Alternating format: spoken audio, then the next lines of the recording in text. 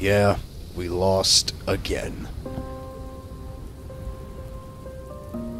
Last season, Farmingdale State College faced their conference rival, Fairfield University, in the AAU College Hockey National Championships in one of the most highly anticipated matchups of the tournament. It was a hard-fought battle, with emotions running high, but when the final buzzer sounded, it was Fairfield standing victorious, sealing Farmingdale's fate at 4-2.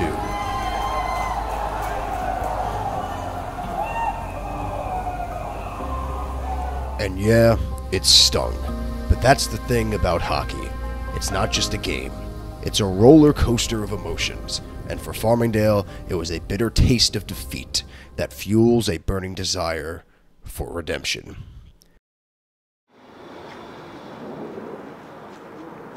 Before the season opener against Marist, there was a pivotal announcement that echoed through the Farmingdale locker room. John McCann was named the team's captain. Johnny, you notice something? Oh, appreciate it. Thank you.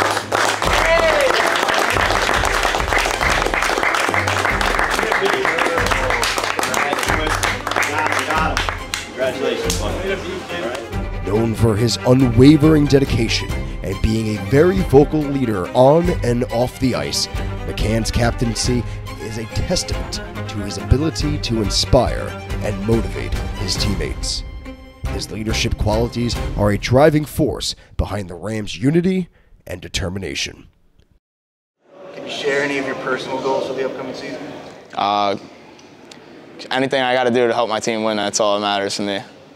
How excited are you for the upcoming season? Very excited. I feel like this is going to be a great year for us. And so it begins on a crisp September night at the McCann Ice Arena in Poughkeepsie, New York. The Farmingdale State Rams step onto the ice for their season opener against a cross-league team. For the rookies like Devin Quinones, Brandon Hughes, and Dylan Smith, it's a moment filled with excitement and anticipation. The nerves may be running high, but they know they have the support of their teammates and the Farmingdale hockey family. All right, Duffy said it in the text message, or the GroupMe message. That's really what it's all about. All right, freshmen, you spent your whole careers playing travel, doing your whole thing. You're finally here. This is your first time putting on the jersey, okay? And then some of you have spent your whole careers in college here, and this might be the last time you're putting on your jersey for a season opener. All right, it's a long road. All right, it's a journey. And along that journey, I want you to think of this season as a mountain, okay? And on that mountain, we're at base camp. So from spring to summer to Lake Placid to September, we've been at the bottom of that mountain, nice and flat, working ourselves, getting ready, getting prepped to climb that mountain, okay? And that mountain, you're gonna have checkpoints. And each checkpoint's gonna be a game. Our ultimate goal is to get to the top. But you can't get to the top without working each step of the way. And today is just that first step of the mountain to get your way up. All right? I want you guys to have fun. I want you guys to play hard. I want you guys to enjoy yourselves. Everybody in this room has a story. Everybody came from somewhere. Everybody had their own background. Okay? But all those stories come together tonight in this room. And we finally meshed together. We put on that jersey for once. It's not who's in white, who's in green, who's in black. Tonight, we're all in black, and we're going against Marist, okay? We've never played them before in program history that I know of. All right, we're on the road, nice little place. Ice looks great, glass, the lighting, everything's clean. The only thing we have to do now is worry about our shifts, worry about being good teammates, and doing what we're supposed to do. That puck drops, if it's your first shift, get hit or throw a hit. Right? And then you hound. You go hard, you get off, you sit down on the bench. If you're next up, you stand. All right? So if you're not up next, you're down, and we get ready to go. You cheer for your teammates, someone makes a good play, someone throws a big hit, it's rowdy on the bench. You stay into the game mentally, physically, emotionally. And we do one shift at a time, and we take it to these boys. Okay? We got a lot of rookies in this room. Someone scores a goal, it's their fucking first, somebody grab that puck. That's how it works. Get that puck. I want to make sure that these guys have to go fucking buy some new pucks after this game. I want to be taping up a lot of pucks for first, okay? So make sure you play good, you play hard, you come out, you have a good, quick, clean warm-up. Any questions, we'll talk between periods. But hey, boys, it's fucking showtime here, okay? Let's go. Let's be ready to fucking rock.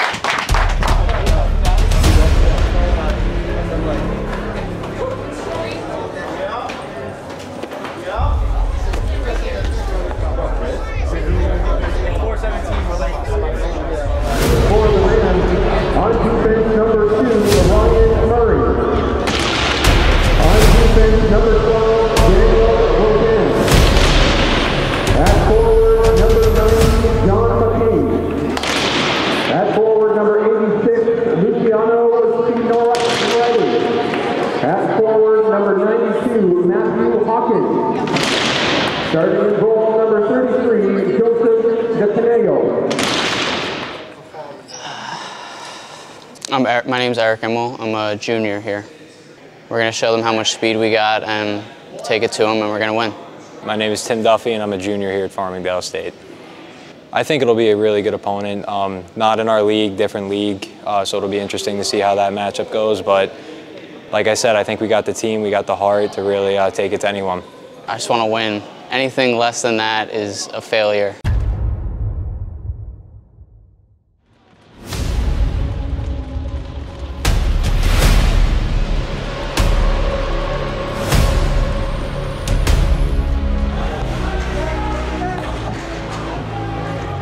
Rams wasted no time making a statement. It was a night of first as rookies Nick Ciani, Luciano Signorelli, and Michael Lorico lit the lamp for their first collegiate goals. The newcomers wasted no time leaving their mark, and the Rams rolled to a convincing 6-2 victory, setting the tone for the season ahead.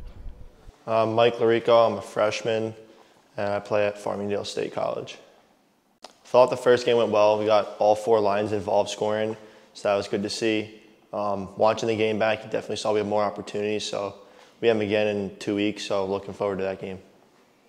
How did you feel when you scored your first goal? Definitely a good feeling, kind of like the monkey off the back, get the first one out of the way.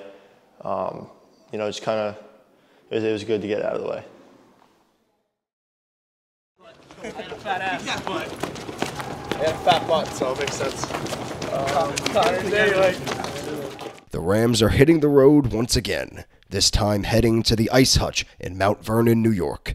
It's a familiar battle against Fordham University, a team with a history of intense matchups. All right, listen up, okay? We got to stick to our game plan, all right? If I know anything about Fordham, I have a feeling they're going to come out, they're going to look to trap. A lot of times they'll go into a 1-2-2, especially if it's not their top line. All right, this goalie that we're playing against, Nationals put on a fucking show. All right, I think versus Alabama, he had like 50 or 60 shots, and I think they either tied or whatever happened. So when he's hot, he's hot. But if you're in front of the net, banging in rebounds all day long, sticks and bodies in front, it's going to make it a lot harder for him. All right, straight shots with no traffic ain't going to work. Try to do a one-man show, try to skate around everybody. 1-on-5 ain't going to work. All right, but if you move the puck like we're supposed to, you've been playing with your lines for a little bit now, the chem is there, all right? Use it and use it to your advantage. Let's play hard, let's play mean, let's play the right way, okay? We know what we're supposed to do. Johnny, you're starting, Murray, okay? And Kyle in the pipes, baby. Let's go, all right? See you on the ice. Adding to the mix, last Sunday, Farmingdale's Division II team displayed their prowess with a victory at the Ice Hutch, showcasing the depth of talent within the Rams hockey program. As the Rams prepare to face off once more, the battle is alive and well, which promises intense action and unforgettable moments on the ice. The game got off to a lightning-fast start when Luciano Signorelli found the back of the net just 10 seconds into the game. A stunning opening statement by Signorelli that put Farmingdale on the board.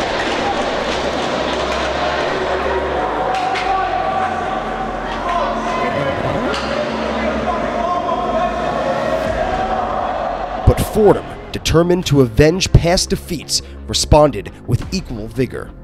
The tension on the ice was palpable as both teams exchanged shots, and Fordham's goalie constantly disrupting their offensive plays.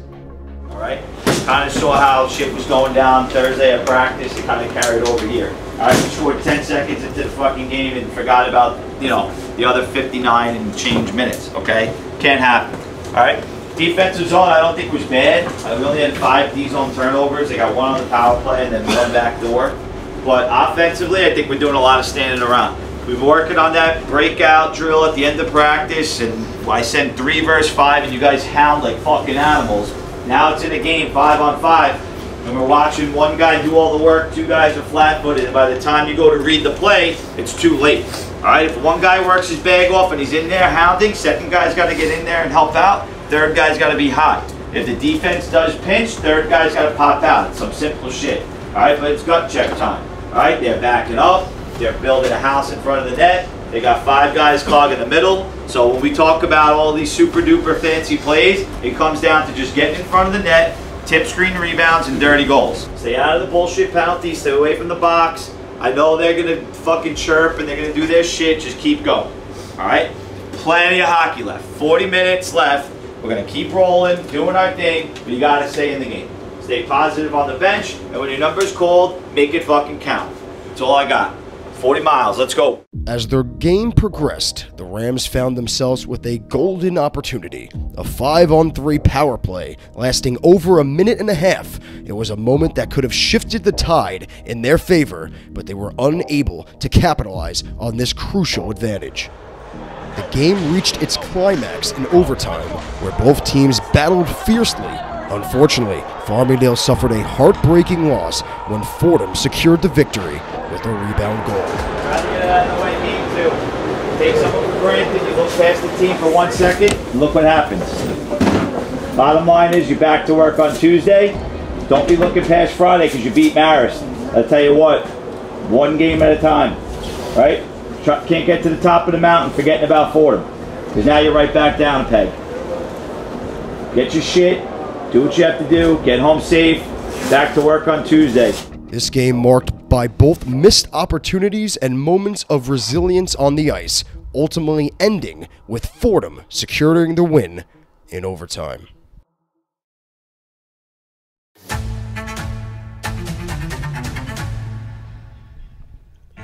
In the heart of East Meadow, New York, the Rams are back on their home ice, and the atmosphere is electric. It's the home opener, and anticipation is running high as the team faces Marist College, a familiar foe who they defeated 6-2 just a couple weeks ago. All right, fellas, listen up, okay? We're coming off 2 games on the road, all right, where we got to play together as a team, but there's always something special about coming home, and especially tonight when you're playing in your opening night, okay? Whether it's your first time putting on the home jersey or you've had a couple of seasons doing it here before, okay? Home opener is truly something special. And I look out in that lobby and I see a bunch of alumni, guys that have worn the jersey before you guys and have finished that time. And it's good to see. Guys that, I'm talking guys from 10 years ago and guys from last year. So in this locker room, you're looking around, you're seeing each other getting dressed, and you're going, let's go, it's home opener. These are the memories that you're going to remember. These are the times, okay? You're taping your stick, you're taping your pads, you got the tunes going, you're warming up, Dr. Jeff's getting you dialed. All right, you get out there, you start warming up, shooting some pucks around. These are the memories that you're going to cherish, all right? And that's what keeps you coming back. And when you get to see alumni out here supporting you on opening night, it's truly something special. All right, but let's get back to business now. Our game was built on speed, strength, and hitting and shooting pucks. All right, when we get away from that, that's not our true identity. We're not going to play to that strength. It's our home opener. Feel it, get the emotions, have the energy, and come out using it, ready to fucking be fired up. Okay, boys? Let's go. On Sippy. The puck drops and the game is underway. It does not take long for the Rams to seize control. Brandon Hughes, one of the talented rookies, scores the opening goal, igniting the crowd and setting the tone for the evening. All by himself now will be Brandon Hughes. Hughes fires and he scores! It's Brandon Hughes! Short-handed, Farmingdale strikes first. It's 1-0. I thought we sent a message, especially after that Fordham game. We were, we came together as a team, and we just let it all out there on the ice. The Rams are not content with just one. They're hungry for more. McGregor walks, bluffs, fires, deflected over the body, and it goes in! Luciano Signoretti tips it over the body of Schauder, and it's 2-0 Farmingdale. Farmingdale the other way. It's Bohm, backhand pass in front, and they score! He'll pick up off the turnover. McCann trying to do it himself. He's got space, goes 5-hole, and he scores! The Rams are not satisfied. They want to dominate. John McCann extends their lead with an individual effort for the 4th goal. It'll be McCann. He has a goal tonight. Finds Hawkins, walks in, fires, save made, rebound, and they score!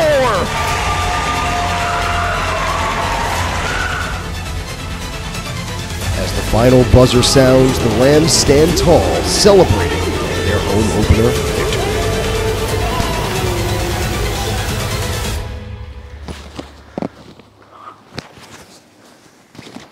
Yeah, I think it was a great first opening weekend.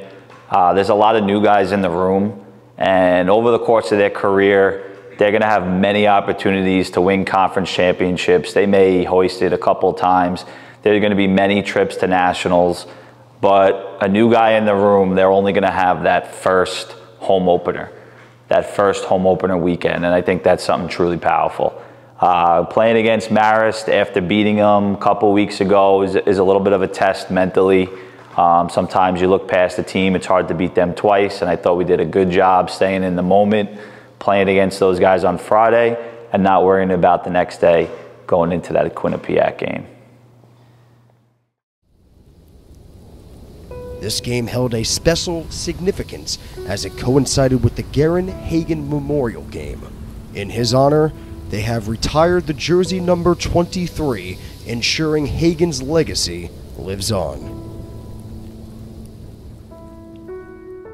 When and where did you first meet Garen and become teammates?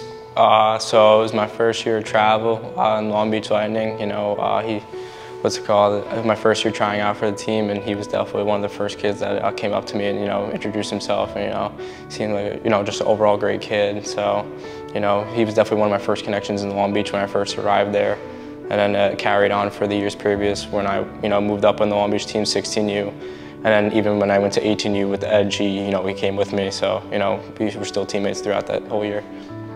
Me and Garen played on the Long Island Gulls last year for our 18U team. For AAA. So I first met Garen 14s for hockey, and I remember we had a team builder outside playing some roller hockey, and Garen was one of the kids there, and I remember pissing him off, calling him the wrong name the entire skate, and we really bonded throughout the year. He was like the rock on the blue line that we really needed, and we had a fantastic year, and he was like the catalyst of that. Can you share a memorable moment or game you had in playing alongside Garen? Yeah, one of my fondest memories ever in my hockey career was my first ever travel win with Garen. He was the first kid who jumped on top of me and gave me a huge bear hug, and it was really cool to see like how happy they were for me and like how happy we were as a team for the success, and you know, I'll forever be grateful for the memories. It wasn't really in a game, it was before the locker room where he showed us a little tattoo on his leg that nobody knew about, and then the coach walked in and thought he was naked. So he turned around and he showed him the tattoo. Such a funny moment.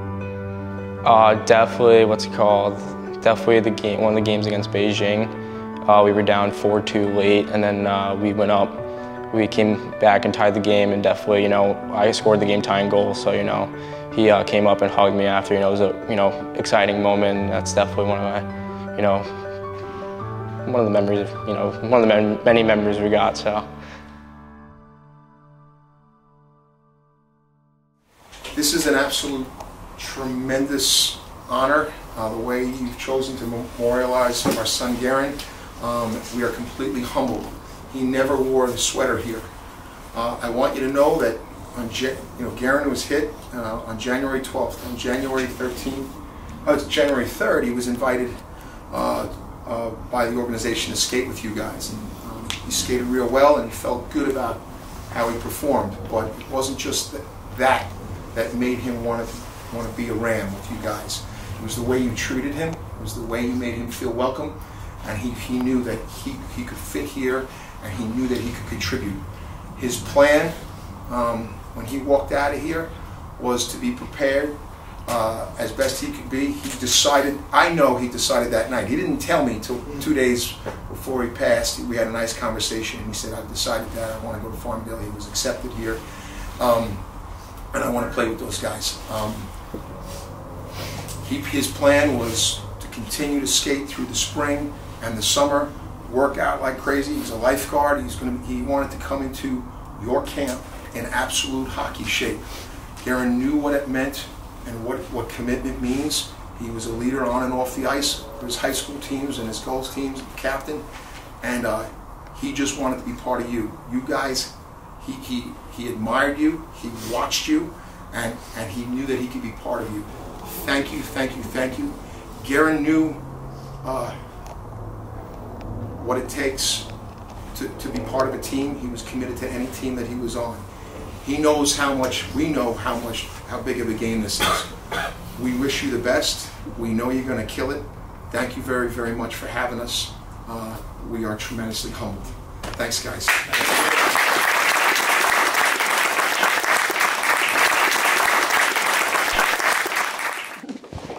All right, guys, go Rams.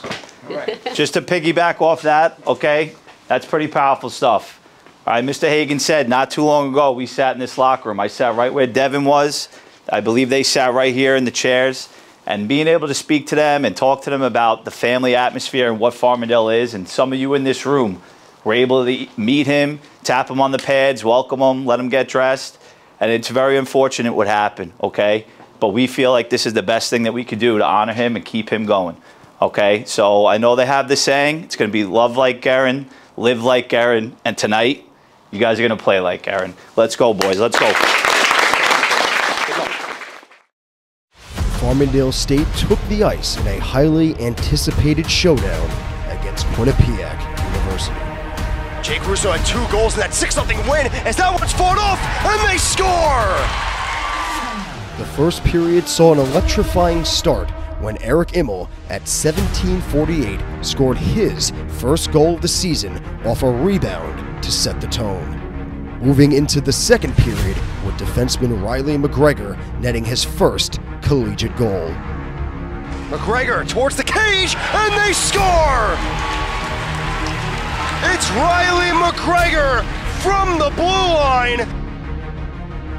Game against Quinnipiac was one I'm going to remember for the rest of my life. That game, it was more than a game, and the boys really came through, and we dominated that night. Late in the third period, on a late hit, Michael Larico sustained an injury and was forced to leave the game.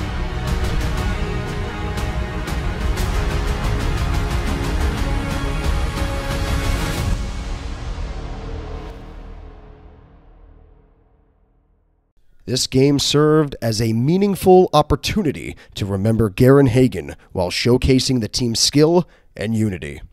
The legacy of a promising player lives on, and the Rams celebrated his spirit with a victory that he would surely have been proud of. It was definitely pretty special. There was a good crowd, great way to honor Guerin.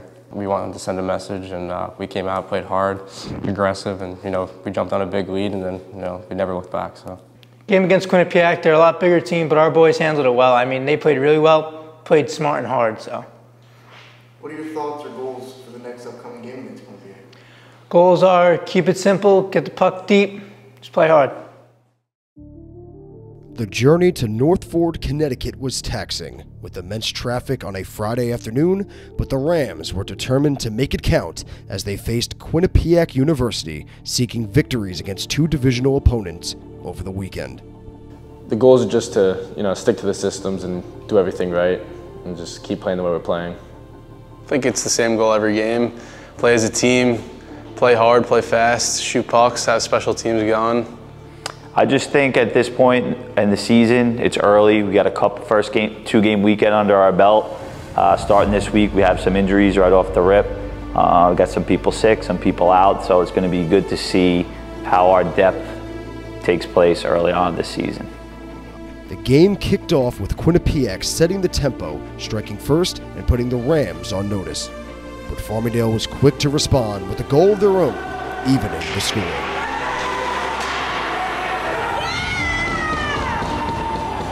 The battle transformed into a captivating back-and-forth duel, with both teams exchanging goals and the excitement mounting. The game remained deadlock at 4 as it ventured into overtime. In a thrilling finish, Quinnipiac secured the win with a rebound goal in the extra frame, leaving the Rams eager to regroup and seek success in the upcoming matchups. Back for the opening game of the season at Marist. We talked about our job, right? We said we were at base camp, and our goal at the end of the season was to get to the top of the mountain. All right, this is game 6. You have 5 games played. You have 3 wins, 2 overtime losses. All right, so those 5 milestones up that mountain, we basically did what we needed to do with 2 little setbacks, but not complete. For those of you in the room that aren't aware, okay, this is your first time playing against Fairfield, okay? Any game against Fairfield is a huge rivalry. There's a lot of hitting, a lot of shit talking, and a lot on the line, okay? Embrace it, have fun, enjoy it, and welcome to the rivalry. You get your shit on tonight, you get a good warm-up in, and it's welcome to Farmingdale fucking hockey. You're in black, have fun with it. Welcome to the Farmingdale-Fairfield rivalry. You got 1 lap left, and we're fucking on the ice, boys. Let's go. In the world of college hockey, there's a unique bond that emerges when fierce rivals meet on the ice. This Saturday, Farmingdale State College and Fairfield University clashed in a showdown that transcended competition. It was about history, passion, and redemption. The Rams found themselves in a tough spot early in the game. Fairfield came out strong, outplaying them in the first period. As the second period began, Fairfield University added to their lead, making it 2-0, but the Rams were not ready to back down. Sean O'Donnell seized on a one-timing pass from Tim Duffy to narrow the gap to 2-1. The back-and-forth drama continued as Fairfield scored again to make it 3-1. But the Rams showed their tenacity with Jason Brennan pouncing on a rebound and tucking it past the goaltender Dillner to bring the game to 3-2. Dylan Bridgewood added to the excitement, scoring on a shot on the low glove side to make it 3-3. The game remained in the balance. Fairfield University answered once more, retaking the lead at 4-3, but the Rams would just not go away, as Tim Duffy would find the back of the net, leveling the score at 4-4.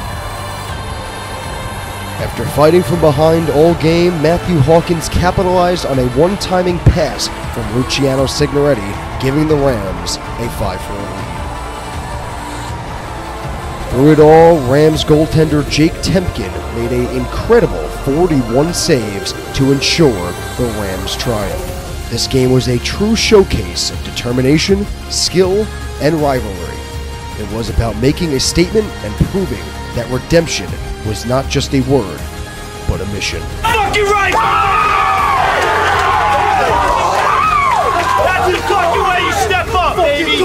That's a team fucking win. You waited, you fucking found it. You dug down deep, you play with your heart, you play with your balls, and that's how it fucking goes. You should be fucking proud, baby. Everyone in this room, whether you got ice time or you didn't, you were rowdy on the fucking bench and we were there for your fucking teammates. There's a lot to learn, a lot to be proud of, but guess what? We're fucking back to work Tuesday, and here comes fucking Georgia this weekend. Hey, you be safe, get fucking home. The roads are wet, take your fucking time, but you should be proud of yourselves. Enjoy, all right? I think our key was bouncing back after that rough first period. I feel like we were caught on our heels a little bit. I feel like we came out, bounced back, popped right back in the game in the second period, and then the third period came around and we were rolling and we secured it. We were just the better team at that point. I'm just always ready to play. When we play Fairfield, I'm locked. I'm just locked. I was saying before the game I was going to score my first. I haven't scored previous to that. I didn't score this season yet, so I was saying in the locker room I was going to score. I just always bring it against Fairfield. It means a lot. it's just another step in the right direction. I mean, we want to be a national championship team, so it's one more step in the right direction. It feels really good. I think that it's something that we were pulling for. So to come out and, you know, we were down too. So to come out and come back, I think it was a really big moment for the team. I think, you know, every win is key because, as you know, we want to be the national champions this year. So every win is a step forward. You know, we're going to look back and at key times, you know, you have to tell yourself, I can do this. So every win is a bigger motivator to the final step, I think.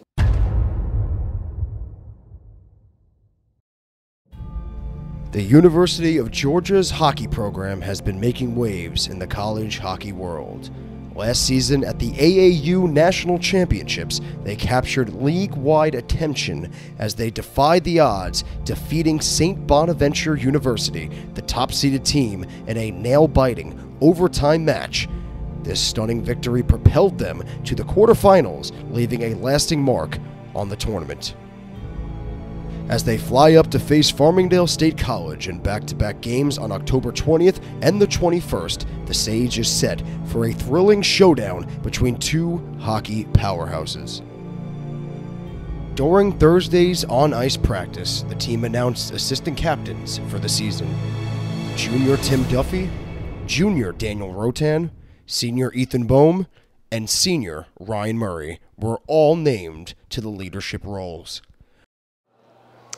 It's definitely a great honor that my teammates look at me like that. I like how they see me as a leader, and definitely want to lead them, be there for all of them. They all know that they have me, and a huge honor to wear an A this year on my sweater. So my leadership style is one that I like to go hard when we're on the ice, but I also like that we're all together off the ice. I like to get all the guys together, help them out where it's needed, whether that's in the rink, outside the rink, with anything they need. And the guys know that they always got me, whether it's hockey related or not, and I'll always have their backs as well.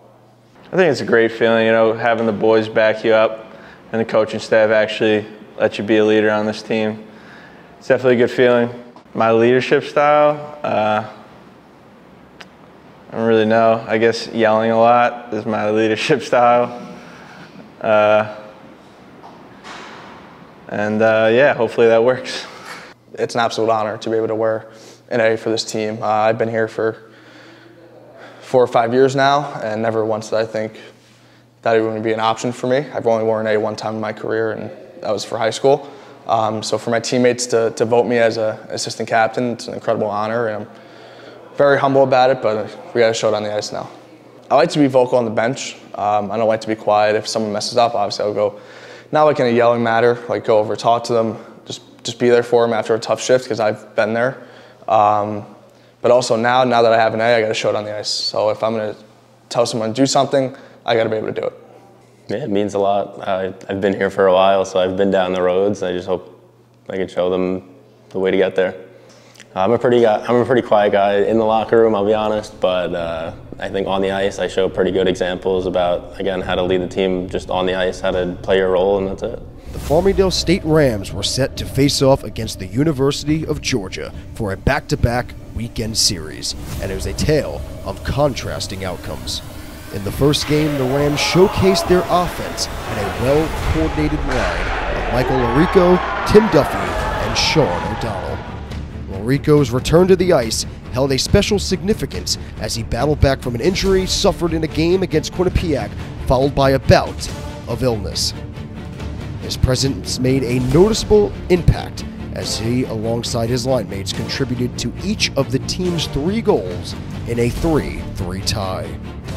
However, the second night of the back-to-back series told a different story.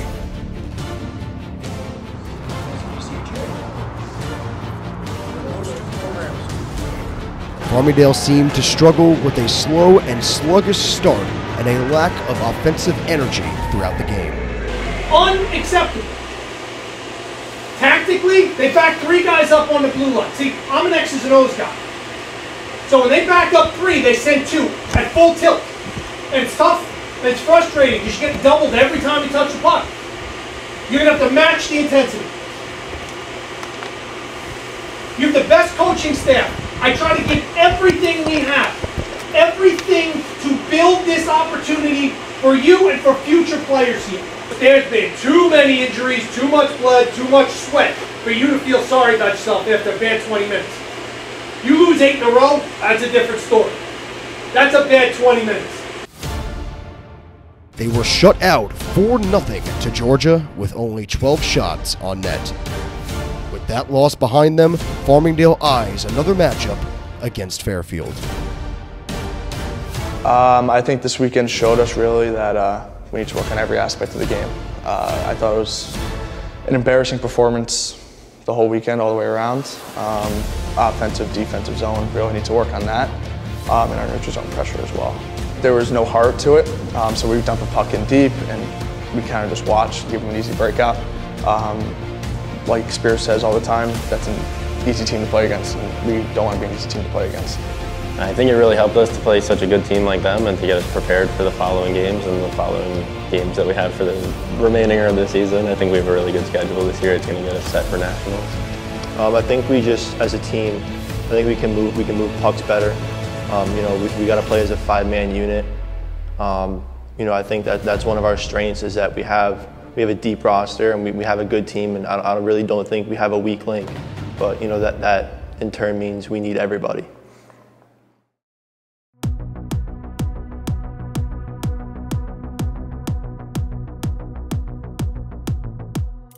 I feel bad for other teams in this league. It's not right to you guys. I don't give a fuck how many times you want to bang your sticks or how much we want to scream. You let me worry about the fucking refs. I've never heard of that in my life unless it was the end of a period with like 0 seconds. I've seen that done. I've never seen that done at the time of the call. You know? Okay. Have a good day.